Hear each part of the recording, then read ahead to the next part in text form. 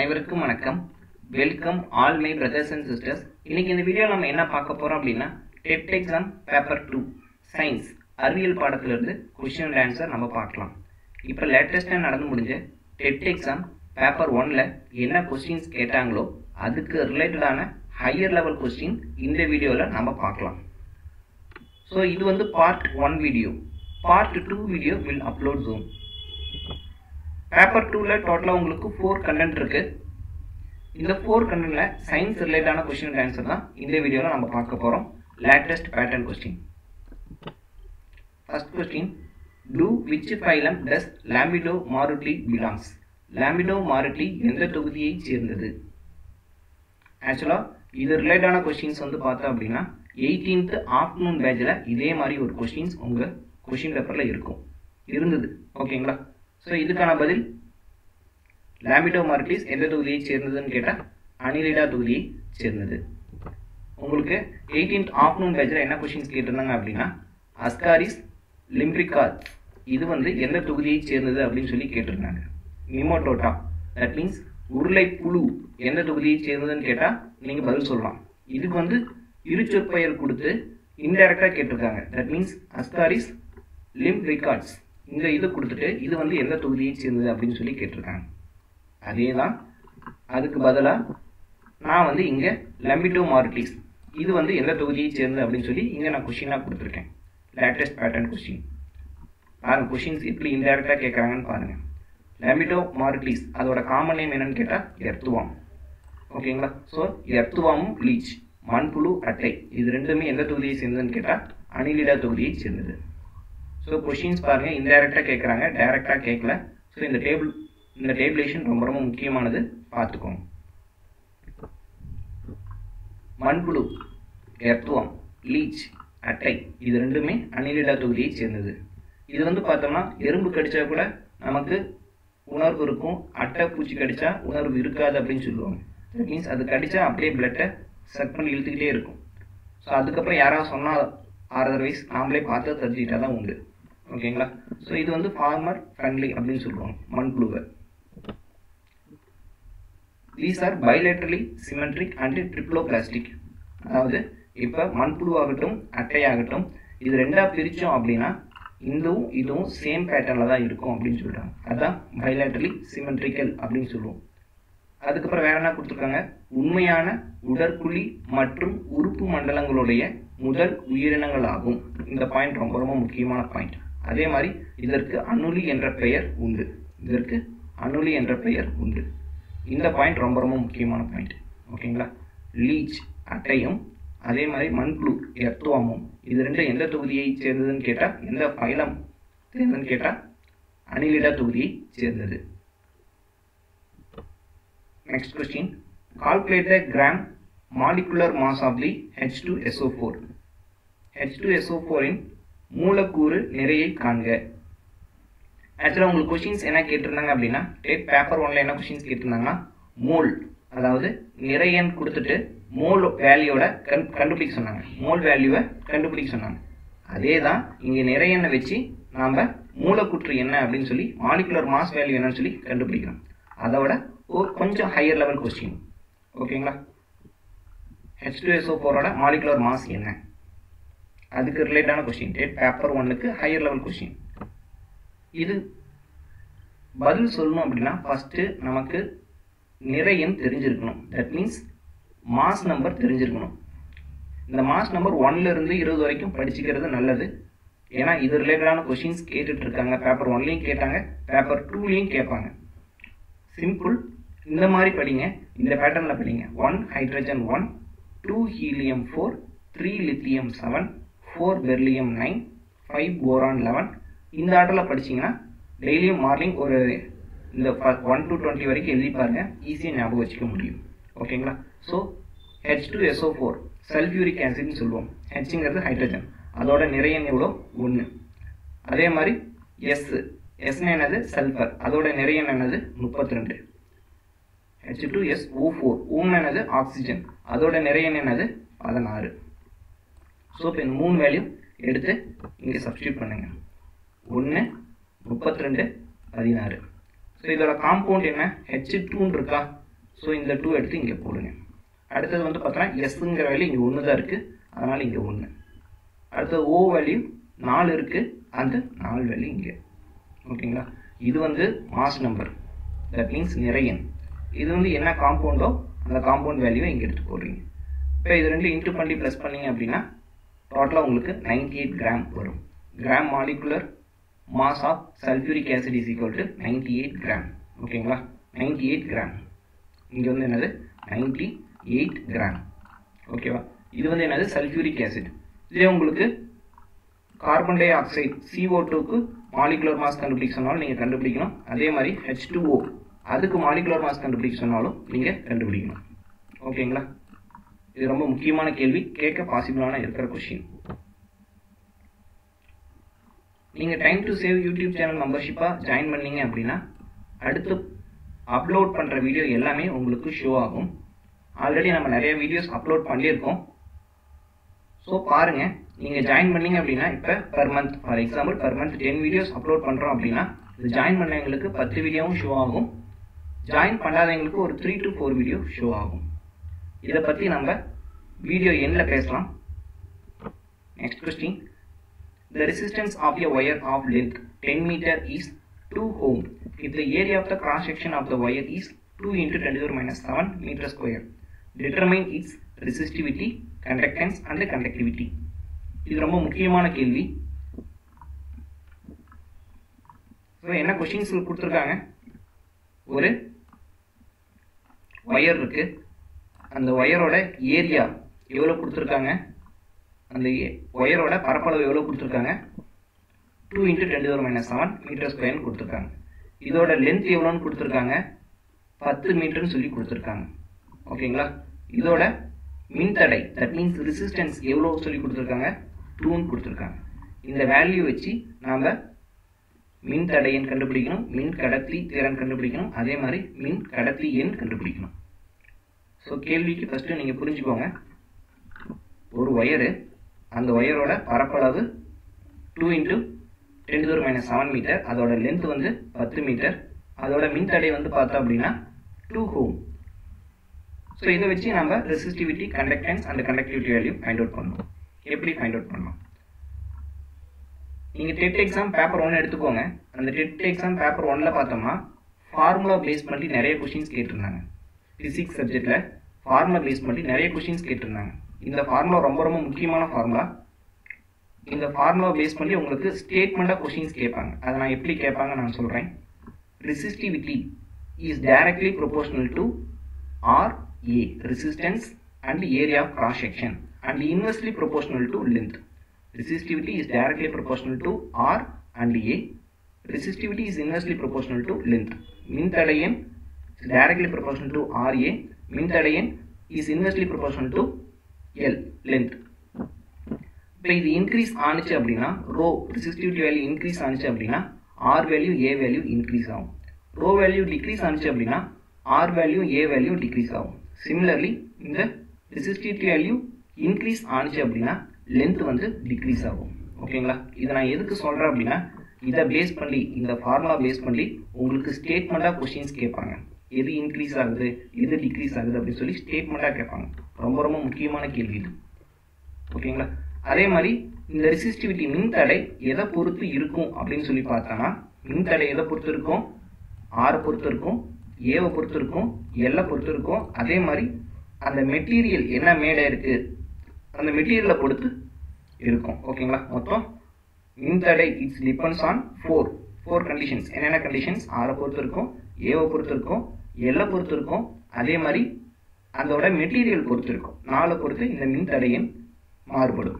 ஓகேங்களா, ஸோ இதுக்கான ஃபார்முலா என்ன, resistivity is equal to RA/L. R value கொடுத்துட்டாங்க 2, ஏரியா வேல்யூ கொடுத்துட்டாங்க 2 into 10⁻⁷, L வேல்யூ கொடுத்துட்டாங்க.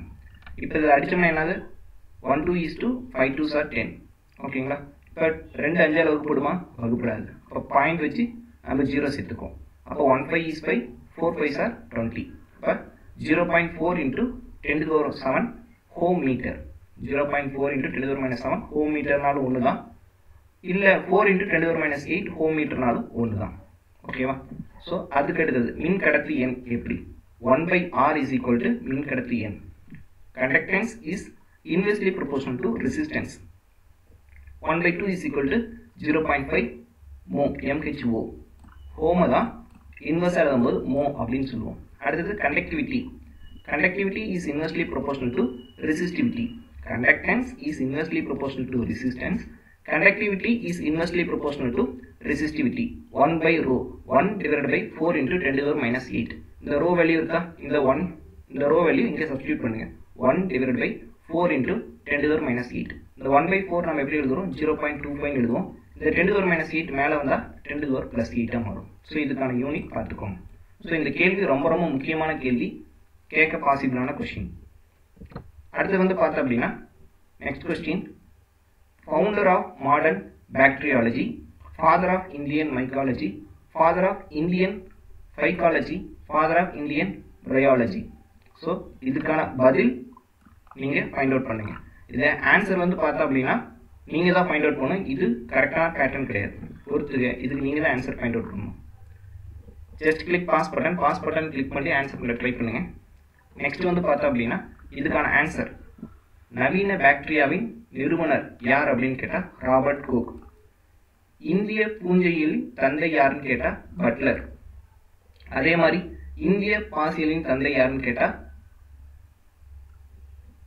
பார்த்தசாரதி. அதே மாதிரி இந்திய பிரியோலஜியின் தந்தை யாருன்னு கேட்டால் சிவராம காஷியாப். ஓகேங்களா? இதோட கேள்வி ரொம்ப முக்கியமான கேள்வி. ஏன்னா father of Indian biology, father of Indian psychology, father of Indian mycology, இதெல்லாம் வந்து பார்த்தோன்னா பேப்பர் 2ல கேட்க பாசிபிளான கொஸ்டின். ஓகேங்களா? அடுத்த கொஸ்டின் பார்த்தோம்னா, the molecular formula of an open chain organic compound is C3H6. the class of the compound is. இதுக்கான பதில் ஆக்சுவலாக வந்து பார்த்தோன்னா C3H6 அப்படிங்கிறது C3H6, C2H5 இதெல்லாம் உங்களுக்கு படித்த மாதிரியே இருக்கும். ஆனால் ஆன்சர் பண்ண சொன்னால் கொஞ்சம் கன்ஃபியூஷன் ஆவீங்க. இது எப்படி ஈஸியாக ஞாபகம் வச்சுக்கிறது அப்படின்னு நம்ம சொல்கிறோம். ஃபர்ஸ்ட் ஓப்பன் செயின் ஆர்கானிக் காம்பவுண்டை 2 வகையாக பிரிக்கலாம். That means saturated compound, unsaturated compound. தமிழில் நிறைவுற்ற அண்டு நிறைவுறா சேர்மங்கள் அப்படின்னு சொல்லுவோம். ஓகேங்களா? இந்த saturated compound single bond compound அப்படின்னு சொல்லுவோம். இதே அன்சேச்சுரேட்டட் காம்பவுண்டை டபுள் ஆர் ட்ரிபிள் பாண்டுன்னு சொல்லுவோம். ஓகேங்களா? இந்த சேச்சுரேட்டட் காம்பவுண்டை சிங்கிள் பாண்ட் காம்பவுண்ட் அப்படின்னு சொல்லுவோம். Unsaturated காம்பவுண்டை double R triple bond அப்படின்னு சொல்லுவோம். ஸோ இது வந்து பார்த்தோன்னா ஏஎன்இ குரூப், இது வந்து பார்த்தோன்னா இஎன்இ குரூப். சிங்கிள் பாண்ட் வந்து ஏஎன்இ குரூப்னு சொல்லுவோம், டபுள் பாண்ட் வந்து இஎன்இ குரூப்னு சொல்லுவோம். அதே மாதிரி ட்ரிபிள் பாண்ட் ஒய்என்இ குரூப் அப்படின்னு சொல்லுவோம். தமிழில் பாருங்க, ஈத்தேன், ஈத்தீன், ஈத்தைன். ஓகேங்களா? ஈத்தேன் அப்படின்னா சிங்கிள் பாண்ட், ஈத்தீன் அப்படிங்கிறது டபுள் பாண்ட், ஈத்தைன் அப்படிங்கிறது ட்ரிபிள் பாண்ட். ஸோ இதை பேஸ் பண்ணி கொஸ்டின்ஸ் கேட்பாங்க, பார்த்துக்கோங்க. ஓகே, இப்போ இந்த டேபிளேஷன் எப்படி ஞாபகம் வச்சுக்கிறது? இந்த டேபிளேஷன் பேஸ் பண்ணி உங்களுக்கு கொஸ்டின்ஸ் கேட்க பாசிபிள் இருக்கு.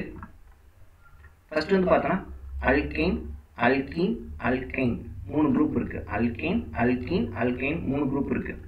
இதில் வந்து பார்த்தோன்னா காமன் ஃபார்முலா என்னது? CnH2n + 2. இது வந்து CnH2n, CnH2n - 2. ஓகேங்களா? இந்த ஃபார்முலா ஞாபகம் வச்சுக்கோங்க. இந்த ஃபார்முலா பேஸ் பண்ணி தான் இந்த ஈக்குவேஷன்ஸ் வந்து நாம் கிரியேட் பண்ண போகிறோம்.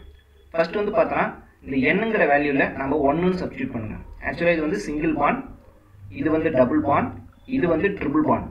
ஓகேங்களா? ஸோ இது வந்து சேச்சுரேட்டட், இது ரெண்டும் அன்சேச்சுரேட்டட். ஓகேவா? இதில் வந்து பார்த்தோன்னா எண்ணுங்கிற வேல்யூவில் 1 சப்ஸ்டியூட் பண்ணுங்க. C1, இங்கே எண்ணுங்க வேல்யூ 1 சப்ஸ்டியூட் பண்ணால் 2 × 1 + 2, 2 + 2 4. அதான் இங்கே கொடுத்துருக்கு C1H4. அதான் நம்ம CH4 அப்படின்னு சொல்லி போடுவோம். அடுத்து வந்து பார்த்தோம் அப்படின்னா இது வந்து டபுள் பாண்ட். ஓகேவா? இங்கே என்னங்கிற வேல்யூ 1 சப்ஸ்டியூட் பண்ண முடியாது, 2 தான் சப்ஸ்டியூட் பண்ண முடியும். அப்போ C2H4, C2H4 இங்கே 2 சப்ஸ்டியூட் பண்ணால் 2 × 2 4, C2H4. இது பார்த்துக்கோங்க, இது பார்த்துக்கோங்க. அதே மாதிரி இந்த இடத்துல என்னங்கிற வேல்யூ 2 சப்ஸ்டியூட் பண்ணால் C2H2. இந்த 3 ஞாபகம் வச்சுக்கோங்க. இதை வச்சு ரிமைனிங் இருக்கிற வேல்யூலாம் நீங்கள் ஈஸியாக ஃபைண்ட் அவுட் பண்ணிடலாம். ஒன்றும் இல்லை, ஓனுக்கு என்ன டிஃப்ரென்ஸ் அப்படின்னா CH2 தான் டிஃப்ரென்ஸ். ஓனுக்கு என்ன டிஃப்ரென்ஸ் அப்படின்னா CH2 தான் டிஃப்ரென்ஸ்.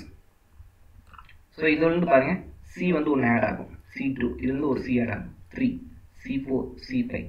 இதில் இருந்து 2 2 ஆட் ஆகும். ஹெச் வந்து 2 2 ஆட் ஆகும். C4 6 8 10 12 4 6 8 10 2 4 6 8. C வந்து 1 1 ஆட் ஆகும். ஹெச் வந்து 2 2 ஆட் ஆகும். ஓகேங்களா? ஸோ இது மீத்தேன் CH4 எப்படி வந்தது அப்படின்னு கேட்டால் என்னங்கிற வேல்யூ 1 சப்ஸ்டியூட் பண்ணுங்க. ஈத்தீன் C2H4 எப்படி வந்ததுன்னு கேட்டால் இந்த என்னங்கிற வேல்யூ 2 சப்ஸ்டியூட் பண்ணுங்க. அதே மாதிரி ஈத்தைன் இந்த வேல்யூ எப்படி வந்துச்சுன்னு கேட்டால் என்னங்கிற வேல்யூவில் 2 சப்ஸ்டியூட் பண்ணுங்க. ஓகேங்களா? ஸோ இந்த 3 தெரிஞ்ச போதும், ரிமைனிங் இருக்கிறது நீங்களே எழுதிடலாம். ஓகேங்களா? இப்போ உங்களுக்கு கொஸ்டின்ஸ் என்ன கேட்டிருந்தாங்க, C3H6. C3H6 என்ன? ப்ரோப்பீன். C3H6 என்ன? ப்ரோப்பீன். இந்த ப்ரோப்பீன் எந்த குரூப்பில் வருது? அல்கீன் குரூப்பில் வருது. அல்கீன் குரூப்பில் வருது. இது வந்து சேச்சுரேட்டடா அன்சேச்சுரேட்டடான்னு கேட்டால் அன்சேச்சுரேட்டட். இது சிங்கிள் பாண்டா டபுள் பாண்டான்னு கேட்டால் டபுள் பாண்ட். ஓகேவா? ஸோ இந்த மாதிரி படிங்க, உங்களால் ஈஸியாக ஞாபகம் வச்சுக்க முடியும். இதுக்கான ஆன்சர் அல்கீன். உங்களுக்கு இந்த வீடியோ பிடிச்சிருந்தா லைக் பண்ணுங்க, ஷேர் பண்ணுங்க, சப்ஸ்கிரைப் பண்ணுங்க. கீழே கமெண்ட் செக்ஷனில் கமெண்ட் பண்ணுங்க, உங்களுக்கு இந்த வீடியோ யூஸ்ஃபுல்லாக இருக்கா இல்லையா அப்படின்னு சொல்லி கமெண்ட் செக்ஷனில் கமெண்ட் பண்ணுங்க. Your feedback is always welcome. Okay, இப்போ நம்ம time to save YouTube channel membership join பண்ணால் என்ன பெனிஃபிட்னு ஆல்ரெடி நம்ம சொல்லியிருக்கோம். அதாவது பர் மந்த் அப்ராக்சிமேஷனாக ஒரு 10 வீடியோ அப்லோட் பண்ணுறோம் அப்படின்னா அந்த 10 வீடியோவுமே உங்களுக்கு ஷோ ஆகும். இல்லை நான் ஜாயின் பண்ணல அப்படின்னா உங்களுக்கு 3 or 4 வீடியோ உங்களுக்கு ஷோ ஆகும். யூடியூப்பை பொறுத்த வரைக்கும் இன்கம் நிறையா வரும், நிறைய பேர் சொல்லிட்டு இருக்காங்க. அதெல்லாம் என்டர்டைன்மெண்ட் வீடியோவில் தான் வரும். எஜுகேஷன் ரிலேட்டடான வீடியோஸ் யூடியூப்பில் சுத்தமாக இன்கம் வராது. என்னோட பர் மந்த் இன்கம் ஓப்பனாக சொல்கிறேன், 2000லேருந்து 2500 தான் பர் மந்த் எனக்கு எர்ன் கிடைக்குது. ஓகேங்களா? நான் மார்னிங் ஒர்க்குக்கு போயிடுவேன், ஃப்ரீ டைம் கிடைக்கும் போது நான் இந்த யூடியூப் சேனலுக்கே வருவேன். ஸோ அப்போ வந்து பார்த்தா அப்படின்னா ஒரு 2000 to 2500 தான் இங்கே ஏர்னிங்ஸ் கிடைக்குது. ஆனால் அதுக்கு நம்ம டைம் ஸ்பெண்ட் பண்ணுறது வந்து பார்த்தோன்னா மோர் தென் ஒரு 6 to 7 days ஸ்பெண்ட் பண்ணுறோம். 6 to 7 days means per day 8 hours. இப்போ நான் ஒரு இந்த வீடியோ மேக் பண்ணுறேன் அப்படின்னா இந்த வீடியோக்கு நான் 8 hours ஸ்பெண்ட் பண்ணியிருக்கேன். பட் எனக்கு எவ்வளோ ரெவன்யூ கிடைக்குதுன்னு பார்த்தோன்னா ஒரு 100 rupees தான் இந்த வீடியோக்கு எனக்கு ரெவன்யூ கிடைக்கும். ஓகேங்களா? நீங்கள் நம்பலினாலும் அதுதான் நிஜம். நிறைய பேர் யூடியூப் சேனல் வச்சுருப்பாங்க எஜுகேஷன் ரிலேட்டடான வீடியோ, அதெல்லாம் போய் பாருங்கள். ஓகேங்களா? ஸோ இப்போ வந்து பார்த்தோம் அப்படின்னா நீங்கள் வந்து பார்த்தோம்னா நிறைய சொல்லுவாங்க, நம்ம சைக்காலஜி சப்ஜெக்ட்லாம் நம்ம படிச்சிருப்போம். ஒரு பொதுவான இது என்ன சொல்லுவாங்கன்னா நம்மளோட கஷ்டத்தை நம்ம ஸ்டூடெண்ட்ஸ் கிட்ட ஷேர் பண்ணக்கூடாது அப்படின்னு சொல்லுவாங்க. நீங்கள் வந்து ஸ்டூடெண்ட்ஸ் கிடையாது, நீங்கள் டீச்சர்ஸ். அதனால தான் நான் உங்கள்கிட்ட சொல்கிறேன். ஓகேங்களா?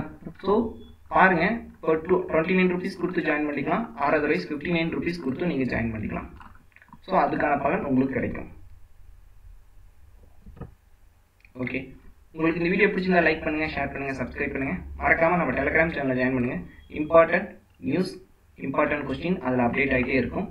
ஆக்சுவலாக நான் வந்து பர்சனலாக நான் எந்த விஷயத்தையும் நான் ஷேர் பண்ணுறதே கிடையாது. ஆக்சுவலாக என்ன கொஷின்ஸோ அந்த கொஷின்ஸ் எடுத்துகிட்டு உங்கள் டைம் வேஸ்ட் பண்ணாமல் நான் வந்து இங்கே வந்து வீடியோ மேக் பண்ணி போட்டுட்ருக்கேன்.